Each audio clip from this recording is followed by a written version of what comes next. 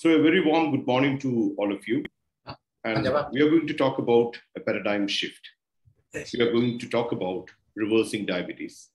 And please keep in mind this very beautiful picture, which has a lot of science to explain. So we know that insulin resistance is a prime trigger in causing diabetes. And the management of insulin resistance conventionally is with medications. That actually leads to intensification of medications. And then insulin is started. And mind you, that is given for insulin resistance. And all this produce weight gain, which further perpetuate insulin resistance. This calls for a paradigm shift in our approach, an alternative approach, which actually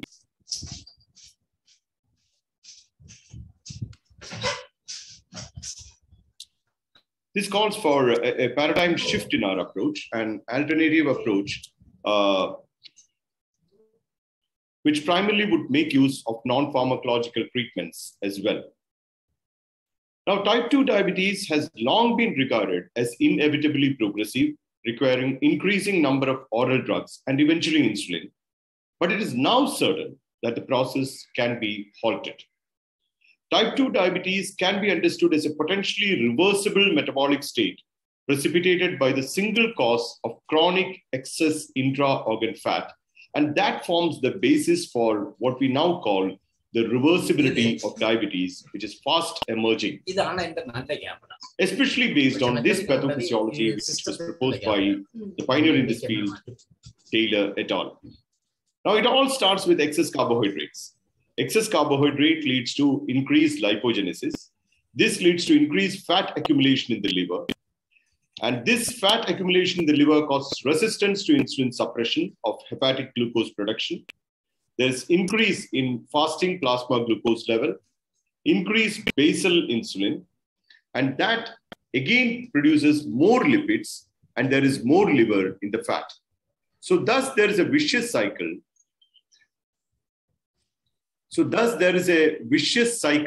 Of hyperinsulinemia and blunted hepatic glucose production and blunted suppression of hepatic glucose. So what happens is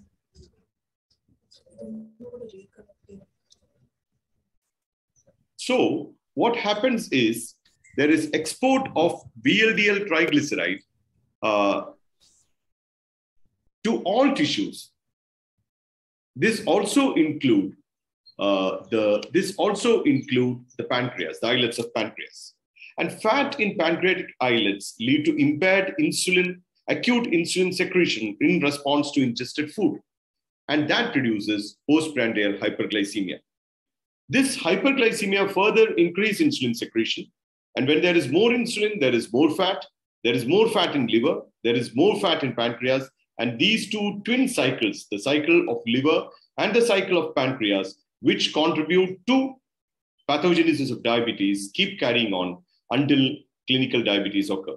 And mind you, all this started with excess carbohydrates.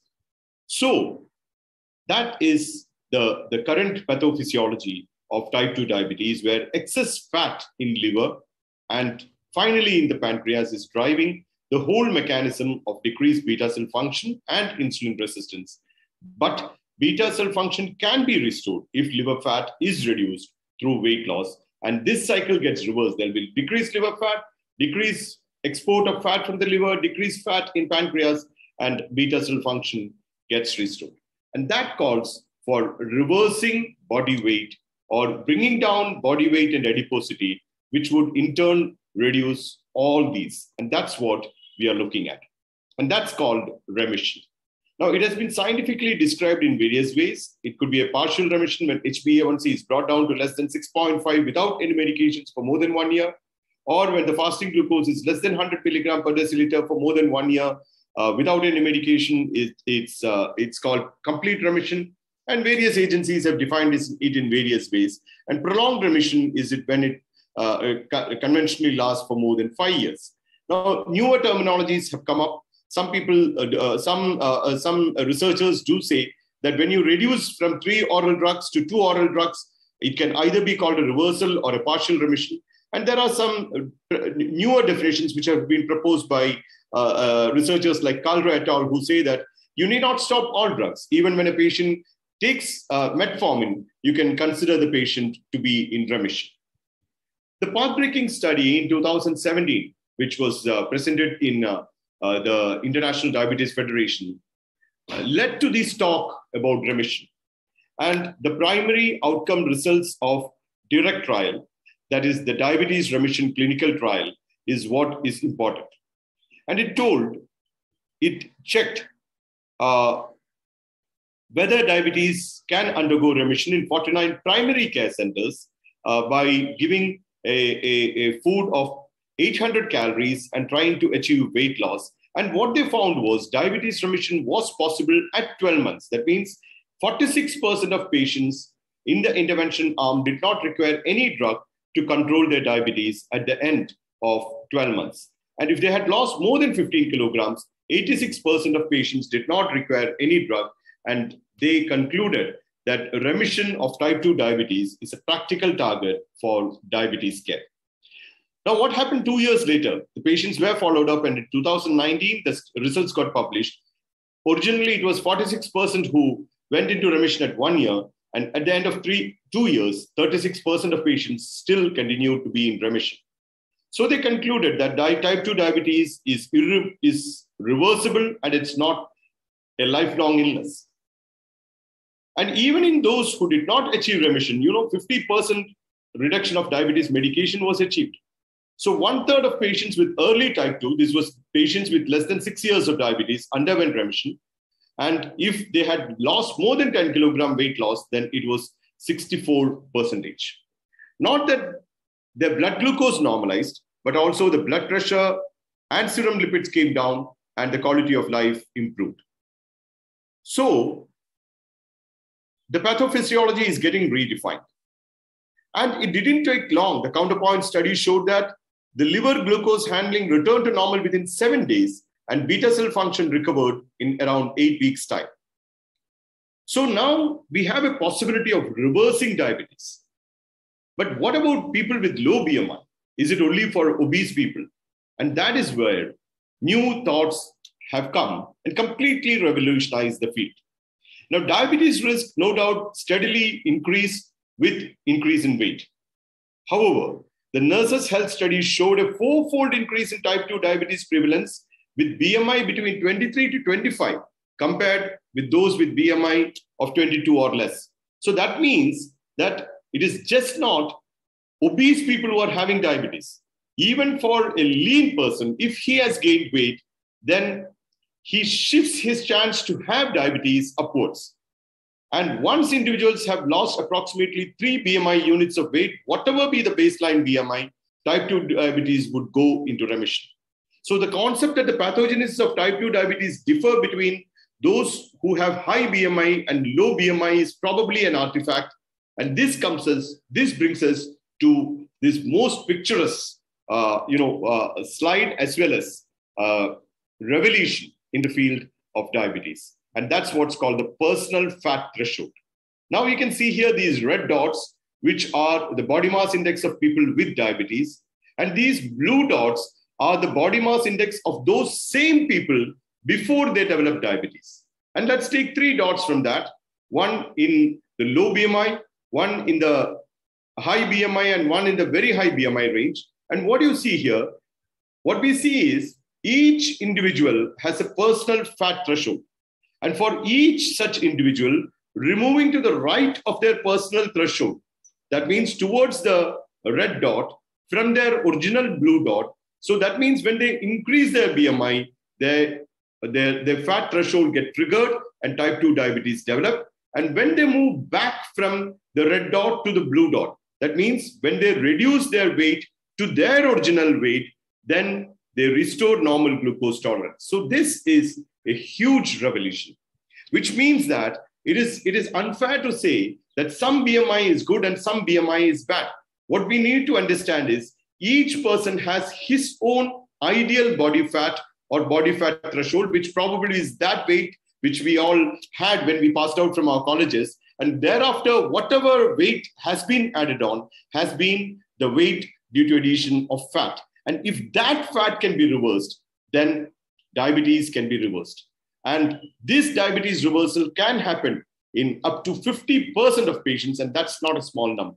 In early stages of diabetes, you need around 10 to 15% of weight reduction to achieve reversal, whereas if it's advanced diabetes, we need around 20 to 25% of weight reduction to achieve remission of diabetes. So it is possible in any BMI, but only thing is that with increasing duration, you need to reduce more fat. So that is with increased duration, hepatic insulin sensitivity improves whatever be the duration of type 2 diabetes, but beta cell recovery decreases with increasing duration of diabetes. And not just the blood sugar, as I showed earlier, the blood pressure, lipids, cardiovascular risk, everything comes down when fat is brought down. So the determinants of remission are shorter diabetes duration. Remission is better when the duration of diabetes is less. Lower HbA1c to begin with. So start early and not taking insulin, and a greater weight loss at 1 year is associated with bigger remission. And usually we need a multidisciplinary team, and the potential for the lifestyle measures to reverse diabetes actually should be fully embraced with all the evidence we right now have.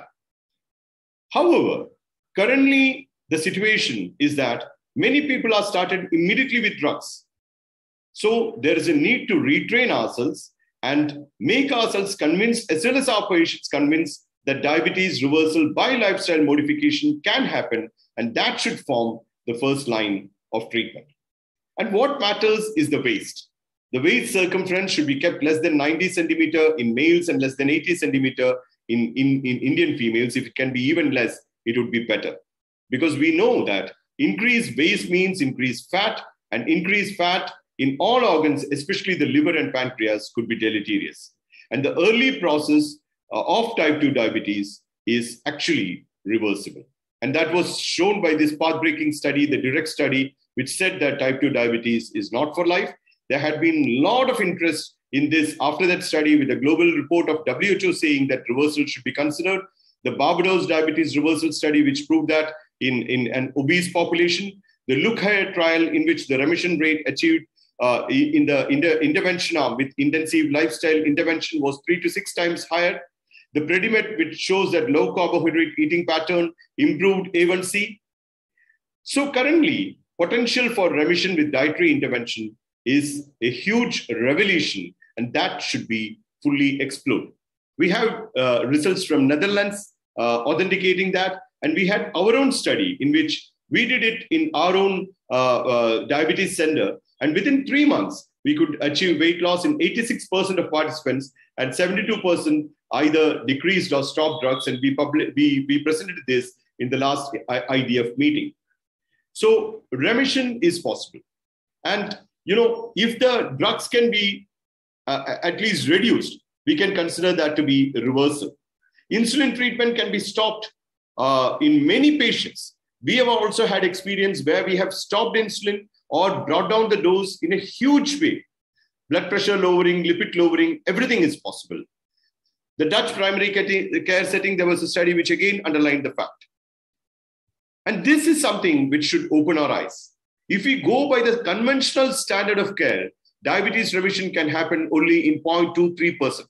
So we have to step out of the box, and we have to shed the status quo approach, and we have to actively intervene and try to reverse diabetes. And believe me, it's possible in up to 50% of patients, especially in the early stages of diabetes. And how do we go about doing that? There are various methods like the bariatric surgery, the low-calorie diet, and carbohydrate-restricted diet. And lifestyle changes and positive primary care experience would accelerate that. So type 2 diabetes remission can be achieved by various forms of diet, like the Mediterranean diet, the low-fat diet, but evidence is strongest for very low energy diets and low carbohydrate diets. So carbohydrate restriction is the single most effective method for lowering blood glucose. Now, we need to understand when we have a blood glucose value of 10 milligram per deciliter, actually what the bloodstream is carrying is only 5 to 10 grams of glucose. And actually, by just think that how much glucose are we consuming to sort of maintain this blood glucose level. We need not take that much.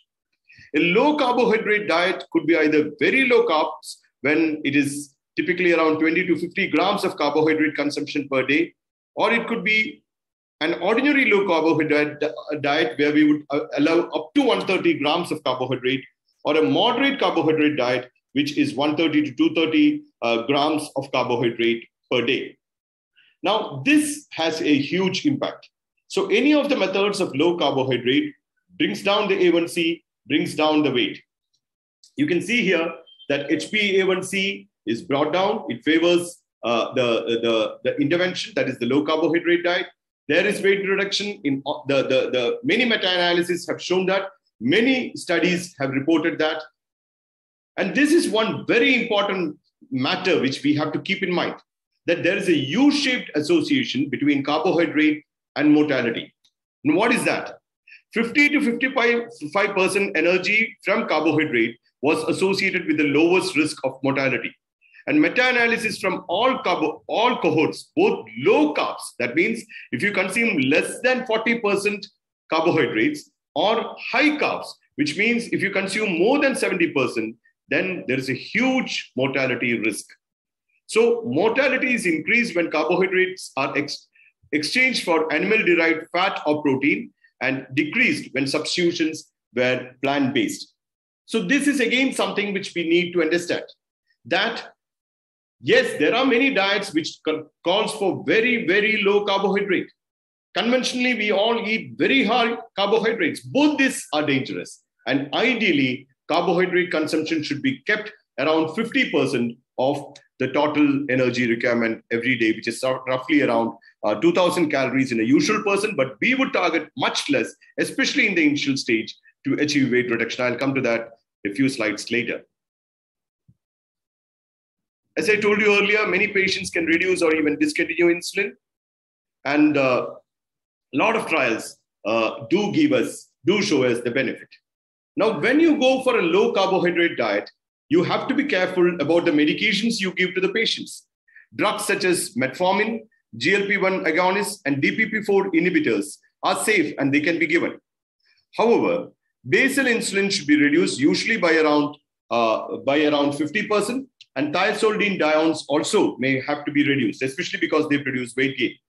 But sulfonylureas, meglitinides, SGLT2 inhibitors, bolus insulin, alpha-glucosidase inhibitors, or 30-70 combination of insulin will often have to be stopped, because sulfonylureas and bolus insulins usually produce hypoglycemia.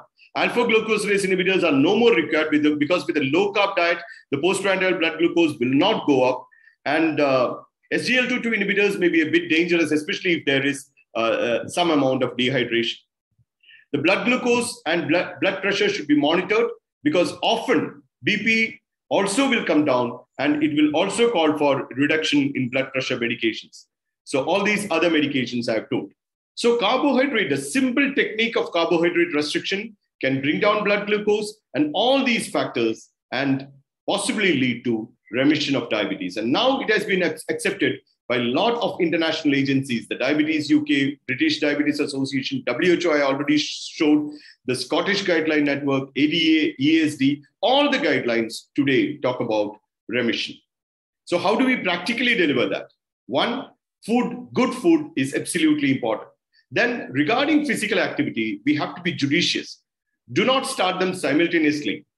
Wait for the food to take effect and then implement exercise. And various dietetic approach we saw would help. Family support is crucial. And with family support, the reduction would be much more. And not only that, all the family members can actually benefit, not just the patient, but we will see that all family members would actually benefit from the procedure. So how we go about achieving that? So first, try to reduce weight. I already told you up to 10% reduction in early diabetes and up to 20% reduction of body weight in late diabetes would help reversal, and the ideal macronutrient composition should be maintained. Physical activity is very important, at least 150 minutes per week. And various eating patterns are there. We know the Mediterranean style, the vegan style, the low fat, but by far the most effective one is the low carbohydrate method. And to achieve remission, we have to achieve the desirable weight loss, which is, I told, around 10 to 15% in early and around 20 to 25% in late diabetes. There are various other techniques like the low carb, high fat diet or the keto diet, but I already showed you what is the advantage of low carb diet and why the carbohydrate consumption should be kept at around 50%. Intermittent fasting and fasting is another technique. There are various forms of intermittent fasting, and all these forms lead to a lot of cellular mechanisms which help in reversal of obesity and diabetes. So we can follow what's clear, that is the energy consumption should be 20 calories per kilogram, which roughly translate to around 1,400 calories to reduce weight and not more than 1,800 calories during the weight maintenance phase. And the distribution of macronutrients should be less than 50% of carbohydrates, 20% of energy coming from protein, and 30% from fat. And this food plate, which was recommended by the Eat Lancet Commission in 2019, is the way forward, which when simplified gives half the plate with fruits and vegetables, proteins, the half of the other half, and no more than quarter of the plate being filled with grains. So a healthy, balanced diet means a lot of fruits, vegetables, whole grains, pulses, seafoods, and nuts, and to have less red meat, processed meat, sugary food and drinks, and refined grains like white bread. So finally, let us redefine the situation. Type 2 diabetes is a condition more than required over a long period. More fat than the individual's body can safely store has accumulated, leading to excess liver and pancreatic fat and subsequent loss of plasma glucose control. So, in the early years after diabetes onset, removal of the excess fat in these organs via intensive but achievable weight loss allows for many a normalization of hepatic glucose production and possible beta cell redifferentiation, and the condition can be reversed to normal. So this is the paradigm shift which we all should attempt for the benefit of our patients. To summarize, the fat concepts are changing. We should understand there is an individualized personal fat threshold. If fat can be reversed, diabetes can be reversed. Good food is essential. Carbohydrates to be limited to not more than 50% of total energy consumption. Remission of diabetes is possible, and we need to move beyond the standard care. We have implemented programs in our clinic based on these, and also authored some books and maybe some videos and all. And I would encourage all my colleagues to actively take up this mission for remission of diabetes. Thank you very much.